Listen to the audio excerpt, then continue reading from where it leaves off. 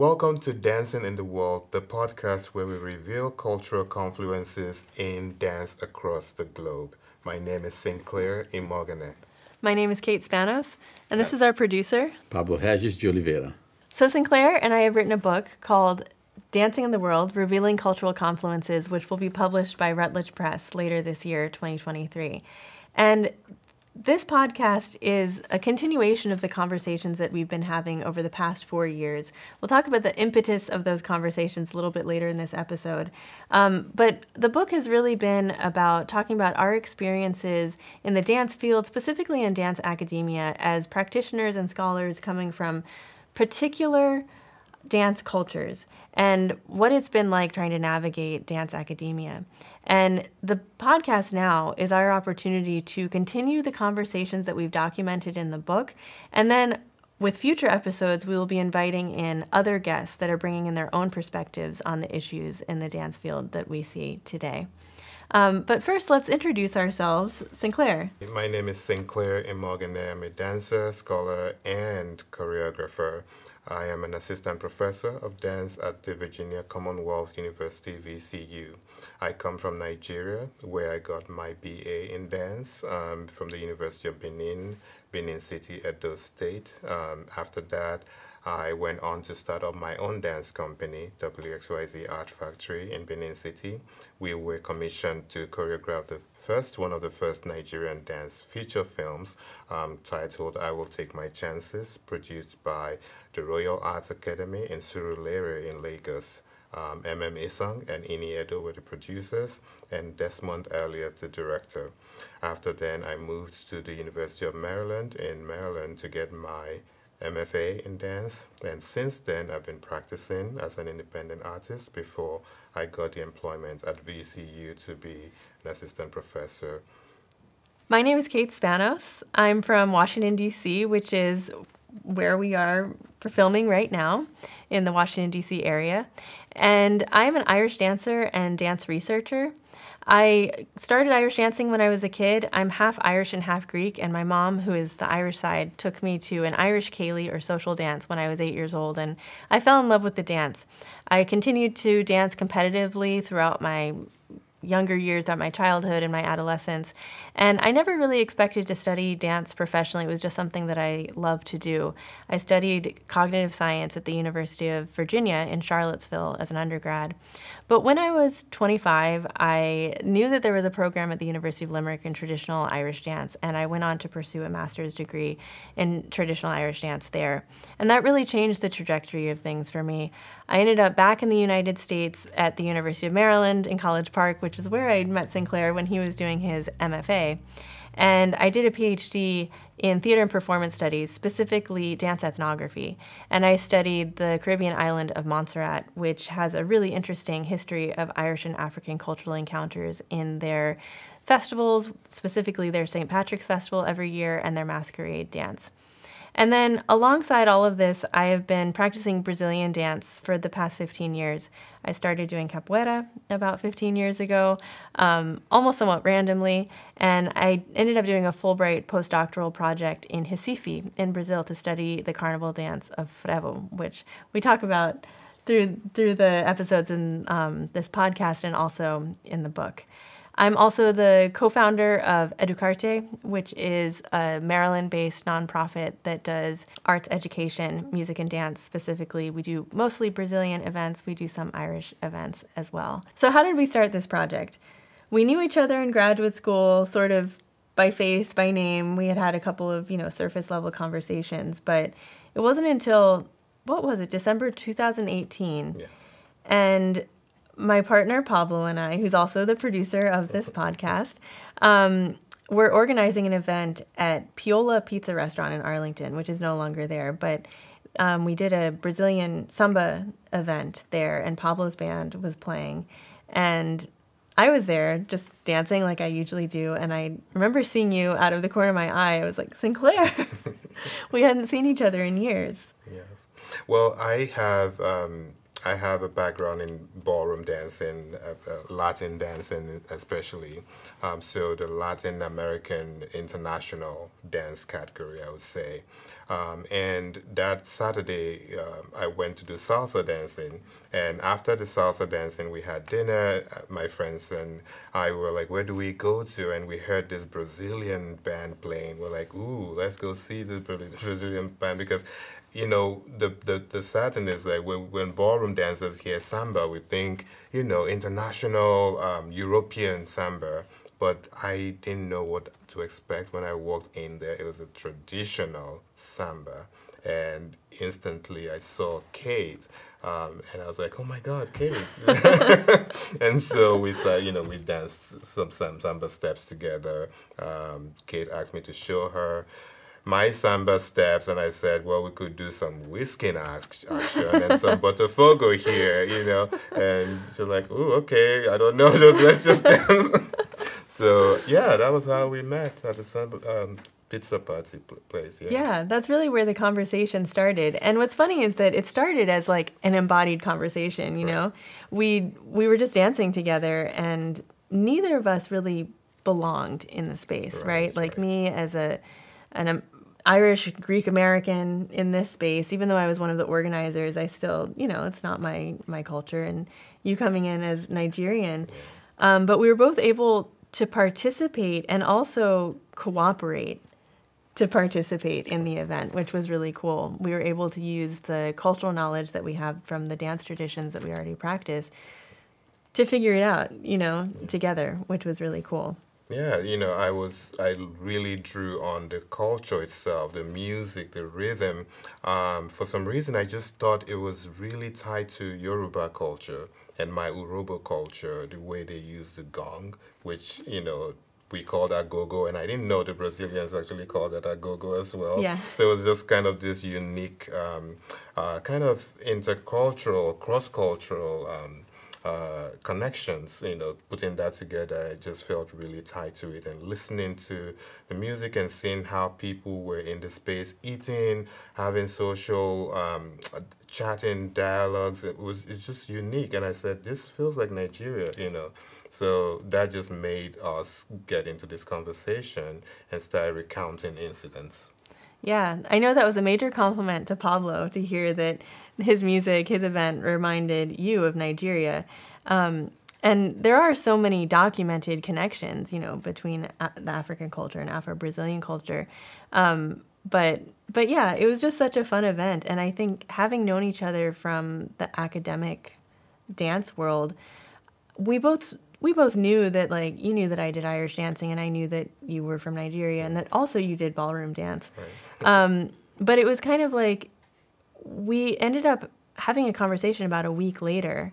You called me and Pablo to say, hey, we need to do more of this. Mm-hmm. And I don't think we had realized before how we had both had these experiences of cultural cooperation and cultural collisions, right? When the worlds collide, and like, how do we figure out how to behave, how to dance in these events? Very out of necessity, right? Because I was newly migrating into the kind of assimilating into the DC dance scene, and I was obviously feeling like an immigrant, right? And seeing this type of communities, kind of silo communities on the fringes, made me feel, oh yeah, I could connect with these people, and that was why I really called, because I wanted to have more of that event. I was already doing salsa, I was already doing the country line dancing group thing, but I was doing ballroom on the side as well, so really looking for communities. Instantly called, and I think our conversation just kind of sparked this new ideas we have for writing a book.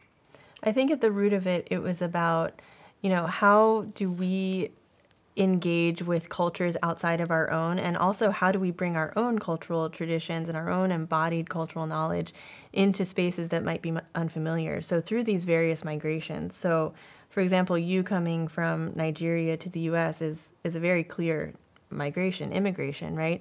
And for me, it's a little bit vaguer in a sense, but being Irish American, being Greek American, feeling a really strong pull to those heritages, and also as an Irish dancer, actively engaging throughout my whole life in a form that is meant to be representative of the Irish experience, and specifically the Irish diasporic experience, is all about migration, you know, and all about how we navigate the world of trying to engage in cultures outside of their communities of origin in new spaces like that. Yeah, and I think both of us being so, into academia and really looking at research more broadly, we found this idea of cultures coming together really fascinating. We felt some certain type of freedom that this gave us as independent artists, but also artists who were working from different cultural aesthetics.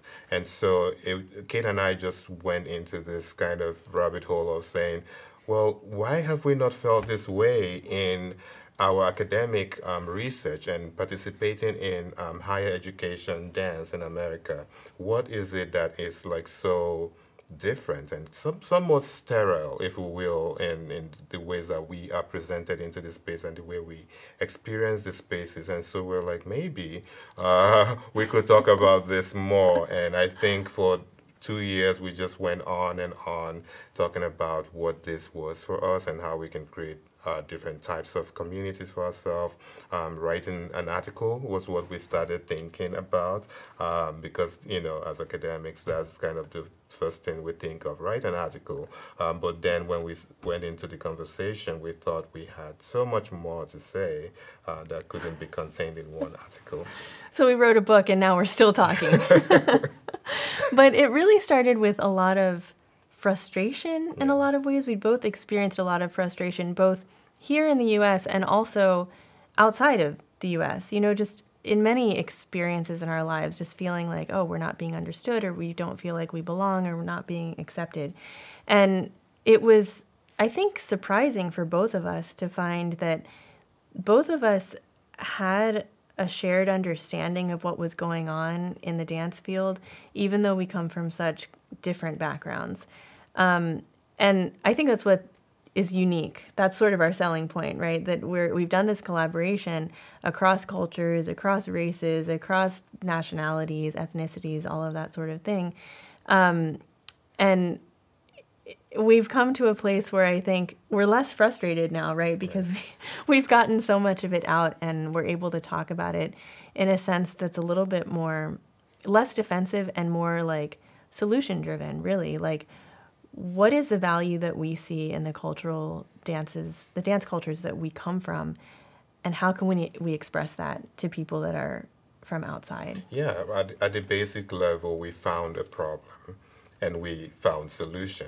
But I think we found more than a solution. That's why we're excited about this work that we're doing. We found that we can not only prefer solutions, but we can be the solution. And using our artworks and our dance works and our scholastic work, we can create space for ourselves and people in our communities. I know that when we started talking, another colleague of mine had asked, well, can you envision what equity or inclusion would look like in terms of the issues that you're talking about? And I said, no, I can't imagine it. And now that we've gone through this process of writing the book and we're continuing to have these conversations, I actually can see it, which is not a solution per se, but it's certainly getting towards something. Yeah, it's a process. So solution isn't like a one-stop. Right. We fixed it, but it's going to be continuous. Right. Yeah. So I think we'll take a quick break, and when we come back, we're going to invite Pablo, our producer, back with us, and he's going to ask us some rapid-fire questions about what even do we think dance is, because we sort of need to start with those definitions. So we'll be back with that in a moment.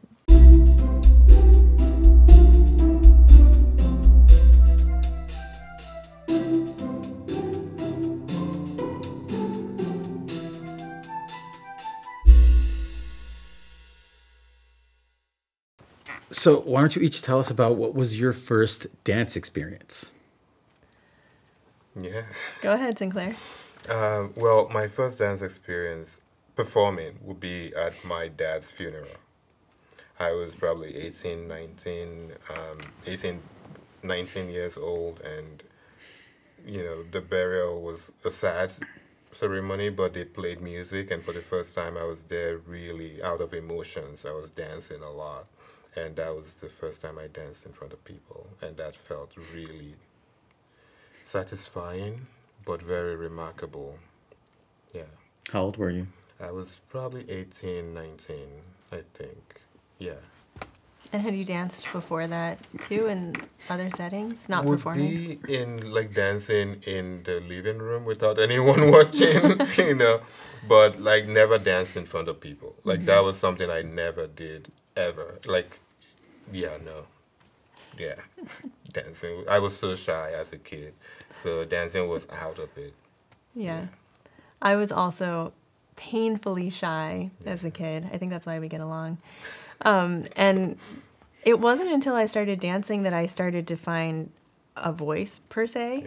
I was actually able to express myself in a way that felt good. I never talked. So actually, we had a family friend once say to me, oh, she talks with her feet. Okay, like now we get it. But my earliest memory of dancing is really dancing with my mom. I mentioned at the beginning that she took me to my first Irish Gaelic social dance. But even before that, she had taught me the basics of Irish dance in the kitchen because she was not an Irish dancer. She just knew those basics, the 3s and the 7s. And she taught it to me. And I had so much fun hopping around in the kitchen. And I also just danced around the living room, turned on music, and had a great time. And I also remember my yaya, my Greek grandmother, teaching me the basics of Greek dance in her kitchen. So a lot of my earliest memories are of just dancing in kitchens with family members, and it just brought me a lot of joy. And when I started Ceilidh dancing, it was just such a rush. It was chaotic, but also so structured.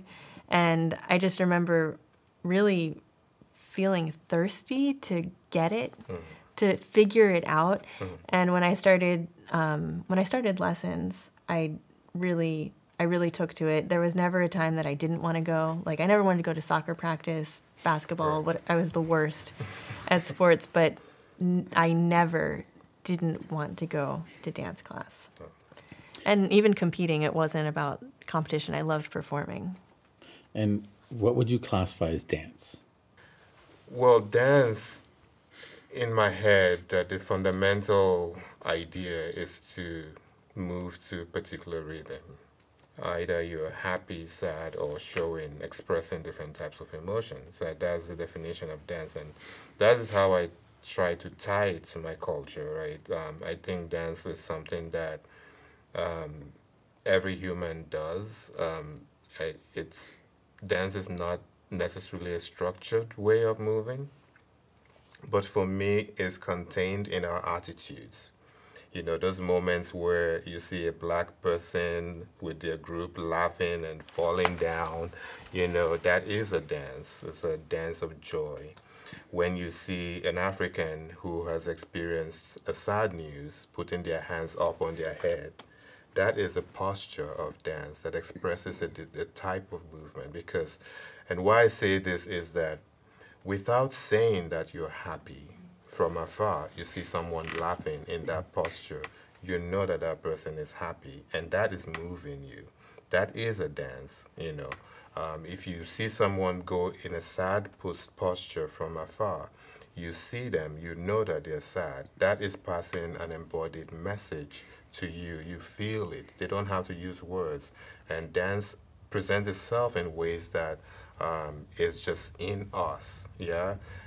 And not to minimize the extensive training that we as professionals do have as dancers, but at the very, very granular level, dance is that. It's just those little actions that in themselves just expresses ideas.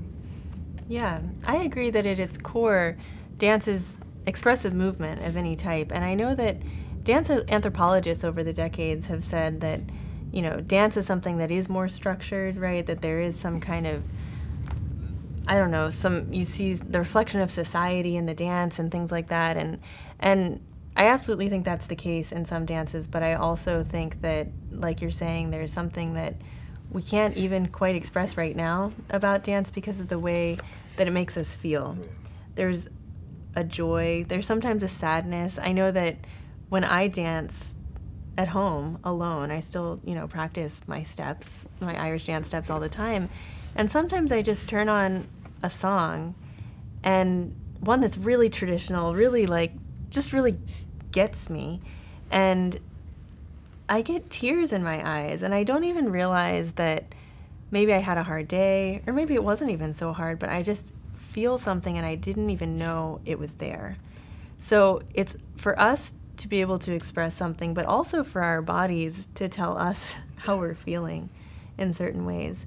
And for me, it's highly personal in that way, but also extremely social, because even if I'm dancing alone, I feel as somebody that comes from a specific dance culture that I'm engaging with a community of dancers today and in the past, and in the future for that matter, that all share an understanding of how our bodies work and how we interact with each other. Wow, those are great explanations. What do you think that other people think when they hear the term dance? There are symbols that have been established in our minds to think of products.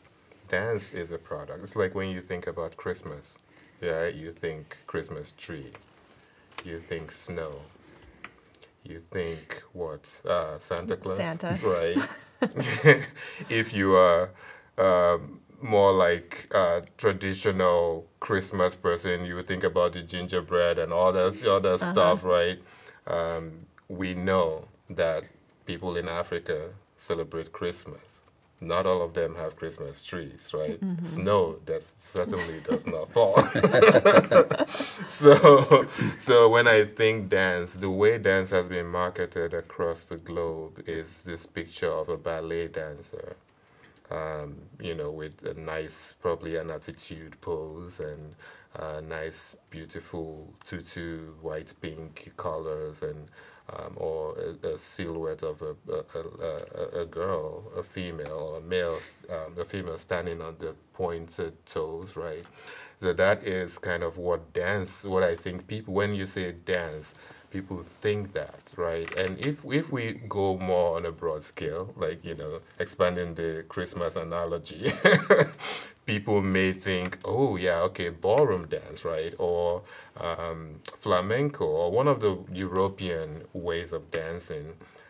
Or, we could think sexualizing African butt-shaking dance as dance. Or, on the more licentious side, we could think strip club, right? Dance. So that's what I think when people think dance. Really, it's funny, but yeah, that's what I think when people think dance, yeah. Yeah, related to that, I think there's a lot of ideals about the body that come through dance. So either the Western ideal of the ballet dancer with the tutu and the pointed feet and the extensions, or the sexualized body, right? I think historically dance has been, the body in general has been kind of, there's been suspicion of anything having to do with the body. I know that, theater has dealt with that as well, just the idea of somebody getting on stage and putting themselves out there. And, I think when I ask my students, I teach a class in dance ethnography, research, and dance and culture, and they all think they're coming in to study just one style of dance, which is not necessarily just ballet, but any dance that's on stage, and something that you have to train your whole life for, and that you have to be super flexible to do. And they see that as real dance. And even if they see other dances as also dance, it's not real. And they use that word, real, which I find really interesting. And, I address that immediately because there are those of us that train our whole lives in other styles that are very different. And there are other dancers that don't train in the same way, right? But they still take their dances just as seriously. Yeah, I mean, there's a canvas of defining dance. Virtuosity is one. Challenging is another. beautiful is another. So yeah, we often hear a lot of these types of description of dance. So yeah, that's what we think when we think that other people, what they think when they hear dance. That's what I think they're thinking. Yeah. By the way, this is just an assumption. But based on experience, Right, we right, both right. teach students, and Correct. they come in with these assumptions, and Correct. so they're coming in and they're just, they've been dancing their whole lives usually in one form. If they're in a university, for the most part, the universities are offering primarily Yeah. modern or ballet based training. At least in the U.S., I think. In the U.S. And they may have other types of training, but I've had students come to me who are, classical Indian dancers or hip hop dancers, and they tell me, well, I'm going to start taking ballet because that's the foundation of all dance. Right. And that's another one where you just got to address it right away. Yeah. And I think that that's a lot of the assumptions that we're dealing with when we have these conversations. We're dealing with the fact that people have categorized dancers and people based on visible markers that are related to race, culture, gender, class, all of these things. But that confluences, this idea of all of us coming together and engaging with each other despite these different identities, is what we're really interested in the book. Who is this book and this podcast for? Well, for me, this book is for dance practitioners, especially those who are trying to diversify their own ideas of what dance is, and people who want to offer spaces, equitable spaces for other people.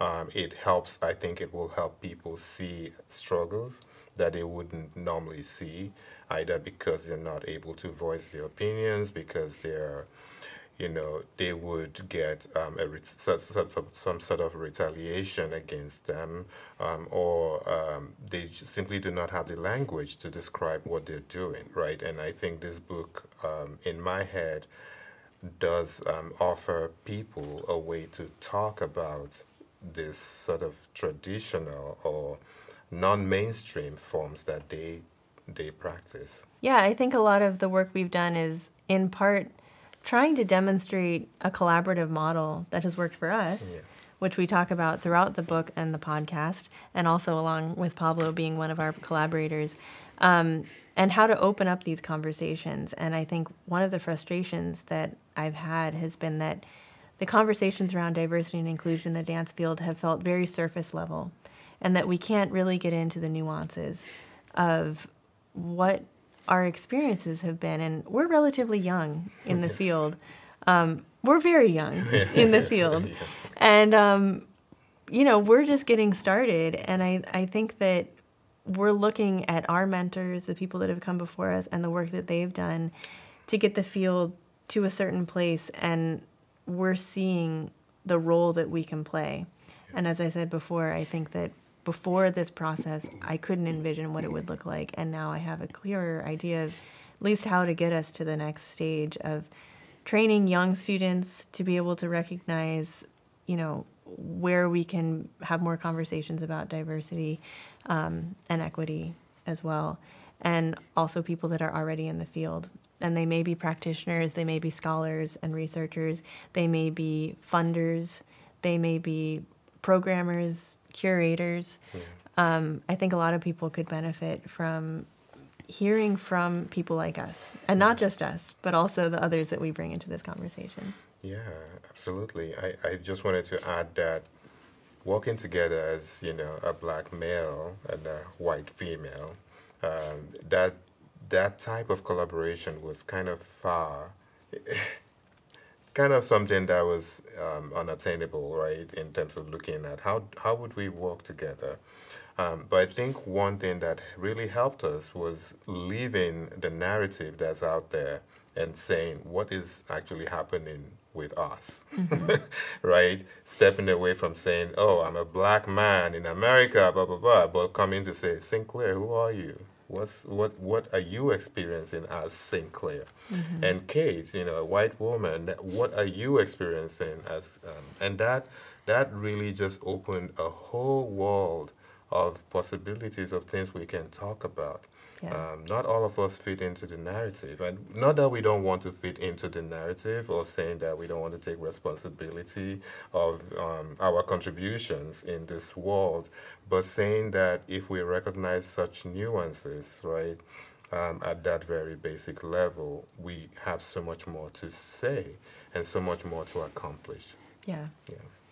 Yeah, and what you'll see in the book, hopefully you will buy the book, read the book, is a lot of personal anecdotes. Yes. We've written very collaboratively, so there's a lot that is just completely both of us, molding it and shaping it, but also what we call interludes, Yes. where each of us talk about, our memories over the years, some very early memories and some more recent relating to these issues. Yeah. And I was going to say that we came to this conversation really not contrived at all. We walked through embodied practice. We literally produced an evening-length event. We danced together. We've been practicing as dancers in the field. We've been teaching classes, right? We've been in the forefront of these conversations. We are out there doing this work. And so most of the things that we have written and have talked about came out of these type of experiences. We get feedbacks, we get criticism, we get critique from people in the field, and we're putting it out there saying, this is what we're hearing, this is what we're shaping, these are the ideas that are coming out of this kind of works that we're doing. And that's why every time we talk, we have so much more to talk about. And I think we're still going. it's very generative. Very. Yeah. So the future episodes that we'll be touching on include defining what we mean by cultural confluences. That'll be the next episode where we really define this term and how we're thinking about it. We also have an episode where we bring Pablo in to talk about the creative collaboration that the three of us worked on that came straight out of the samba party and came before the book and ended up kind of being performed while we were writing. And other topics around choreography and improvisation, aesthetic value, what is good or bad in dance, and a variety of other topics. And, as we continue the podcast, we'll be including all the topics that we didn't get to fit into the book. So, yes, we do not think that this is a solution to all, but we want to invite other people after this series of the first podcast. We are opening the doors for other people to come in and join us in the conversations. Yeah, we don't want to just write the book, close it, and say we're the experts and we're done. Right. We're opening up a conversation. We want to thank our funders, the Maryland State Arts Council and the Virginia Commonwealth University School of the Arts, for funding us and supporting us throughout this journey.